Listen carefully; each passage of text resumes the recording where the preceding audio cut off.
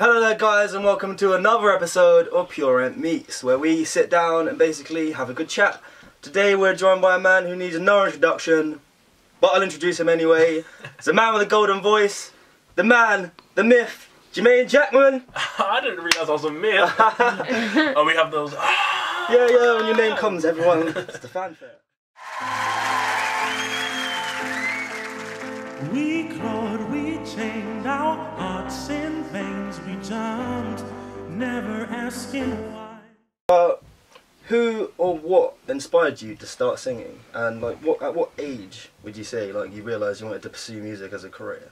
You know, I grew up listening to Luther Vandross, Patti LaBelle, Aretha Franklin, all the great soul singers, and starting off my singing, I was singing classical and opera music. I would sit down and watch YouTube videos on how singers would stand, and I research about how to breathe and where the voice and about the larynx. So I had an interest for singing from a young age. The technical side, very much. The technical side, yeah. And I would sing in church a lot, and then just being around my parents and hearing the music that they play all the time, I just got involved in that way, and then sung in church and schools, and it grew on from there. And the natural progression then, right? Yeah, natural progression. Cool. We kissed, I fell under your spell, a love no one can deny. Don't you ever say, I just walked away, I will always want you. I can't live a lie, running for my life, I will always want you. So you recently won The Voice. What was like that? What was that like, winning such an amazing show? And like, how has your life changed since then? Like, does it feel like you've made it now? You know, life, you continue to grow in life. I haven't made it anyway. Right. I've just achieved something that's great, which is winning The Voice, and it's through hard work and through the support and encouragement from everyone, and the voters at home who voted as well, and just my family, friends, my local community, my church, everyone who just supported me and nourished my talent, encouraged my talent from a young age. All thanks go out to them, and we continue to grow. We continue to grow together.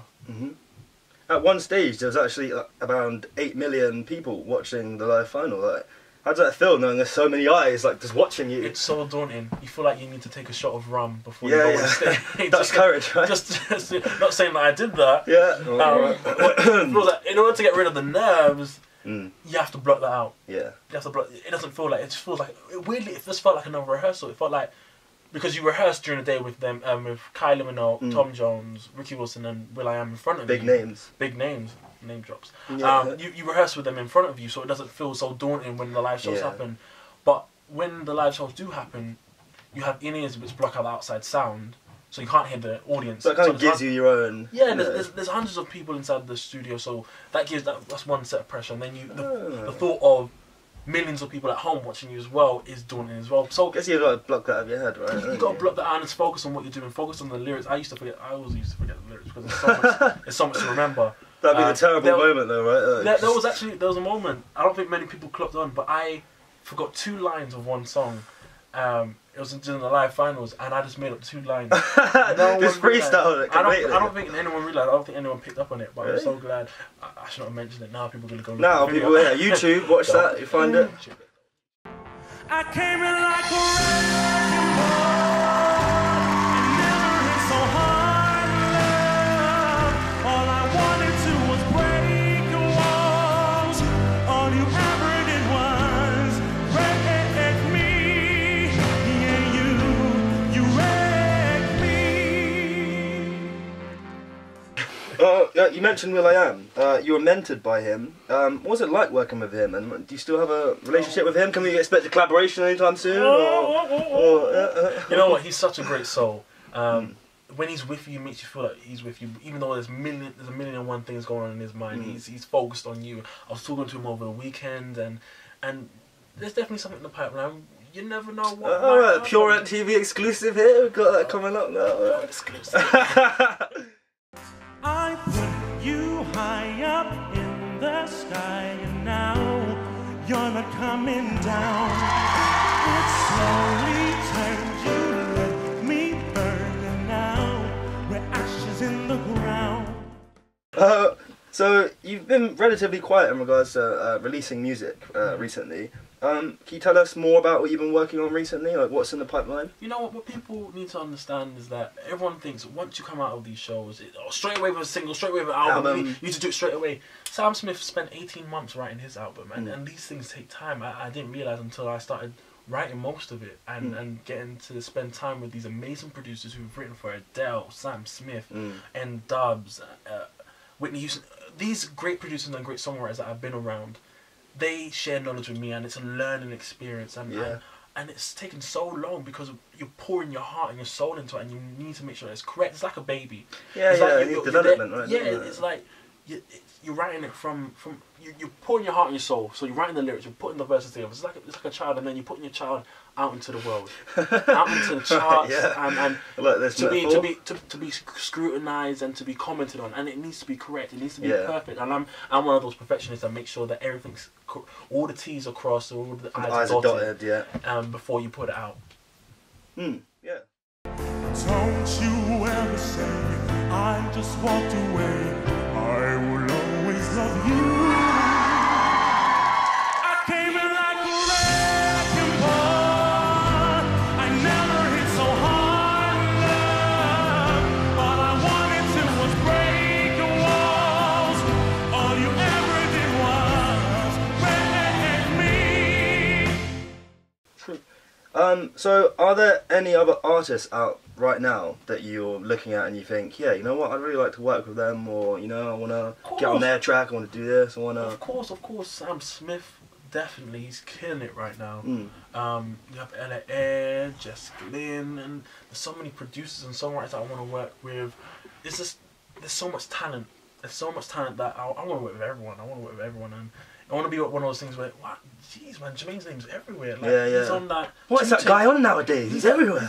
He's on that 2 Chainz track, and he's 2 Chainz, and now he's singing at the Royal Albert Hall with Shirley Bassey. Like, what's this going on? Is that something you'd be up for? Collab with 2 Chainz? I would love to do it. Switch it up. You know what? It's like you're an artist. Don't be forced into one genre and pigeonhole. I really think that I can branch out and do the same singing with an orchestra and with Shirley Bassey, do a duet, sing Goldfinger. And then the trap remix with French Montana, right? Exactly what I'm trying to say. Turn up with French Montana and 2 Chainz. This is what I'm trying to say. I don't want to be boxed in, I just want to be able to sing, and I love singing. And singing over everything. I'm in studio with trap producers or house producers or dubstep producers or classical producers. Just the art of it. Right? And I'll just be singing over the song because I just love singing. And it's an art form. So yeah. I came in like a wrecking ball.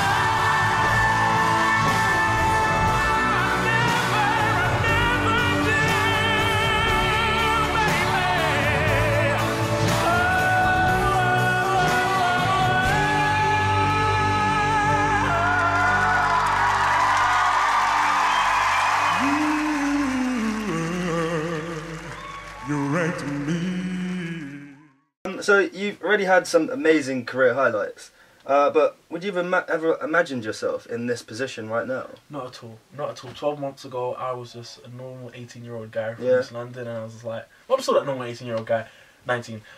Fame has changed you. You know, it hasn't changed me at all. You know, it's weird. Last year, I wouldn't think that at all. I wouldn't think that I would be creating an album that goes out into the charts will compete with Beyonce and Nicki Minaj. I wouldn't think that I'll be able to meet great people, get comments from Simon Cowell, Cheryl Cole, speaking at conferences. Must be quite surreal, I know, speaking at conferences with Ed Miliband, campaigning with Gordon Brown. These surreal rubbing shoulders with all these shoulders with all these people, and getting to work with all these great songwriters and producers, getting to meet all these great people. It's just so surreal, so surreal. Even going through the competition, The Voice, it was just so surreal. I'm like, oh my goodness, I can't believe this is actually happening. Wow, I'm actually going through. Wow, I'm actually in the live stage. Wow, I'm in the final. Wow, I'm in the final 3. Oh my goodness. Every little step must have been quite like shocking, thinking, wow, like I'm here now. Very shocking. Very shocking is like, but every single step of the way I was thankful. Did you have a self-confidence? Did you think, like, you know what, in the back of your head? Like, I know now, you say, but no, didn't have that bit of, come on, I'm going to do it, I've got this in the bag. You know how the TV production goes, they say, oh yeah, just do it for the camera. Never. I didn't think I was You said no, thank you. I didn't think I was going to win. I tell to everyone, I didn't even resign from work. I was working at a library in Islington, and I didn't even resign from work. So the weekend that I won, the following Saturday, I had to go into work. No, I had to go into work because I didn't resign, because you have to give a month's notice. Yeah. So I had to go into work and then work that day. I had to go into work. Really? And you worked that day? I worked. That must have been a very... From 11 to 5. I was working in the library, shelving books, and then people realised, oh, you're the guy from the Voice. Wait a minute. So what are you doing here? People started to rush into the library, then they moved into the back room just to shelve the trolleys and push up the trolleys into people for them to shelve. And I was working in the back room, and I said, you know, look, today's I'm gonna hand you know, at one stage I would have imagined the boss would have been like, you know what, this isn't going very well. Do you mean? Yeah. Thanks for your... People, I suppose just more attention for the library. People are not really coming in to read books. Yeah. You might have to get into the back room. Yeah. So I was in the back room for the whole day, and I said, you know what, today I'm gonna hand in my designation. Nice moment though, right? Of alone time to just think, yeah, you know what? Yeah. It's over this stage of my life. Yeah, but no, it was a very humbling moment because you know when you get caught up with, oh, you're a winner. Oh, so juxtaposed, being where you came from to what your reality all over the place, and then you're back in where you started and back at the library, and it was like, wow. This is nice. It summarises it nicely, doesn't it? It's like it really brings you back down and saying, you know what, this is where you started, so just remember where you are. And I was like, I'm glad that I forgot to resign because you really get caught up. I just booked for the show. I booked off 2 months of leave because I had all that leave caught up, and then I said, you know what, I'm going to get paid for that and come back to work because I didn't think I was going to win. I can win, I can reign, I will never win this game without you, without you. So for anyone who hasn't heard your music, where can they find it? So my I can't swear. No, my. You can bleep it. Bleep. Beep, beep. No, my album and my material will be out in spring, which is very exciting. But some stuff will come out earlier, like on my SoundCloud. So keep an eye on my SoundCloud, Jermain Jackman on SoundCloud. Jermain Jackman. Follow me on Twitter and Facebook, Jermain Jackman, for updates and to be kept informed about my material and covers that I may be bringing out as well. It's some very exciting times, and I'm really looking forward to it. Excellent. Well, Jermain, it's been a pleasure. Thank you very much, man. Thank you so much for having me. Thank you very much. This has been Pure Ent TV. We see you guys next time. Pure Ent TV. See you next time.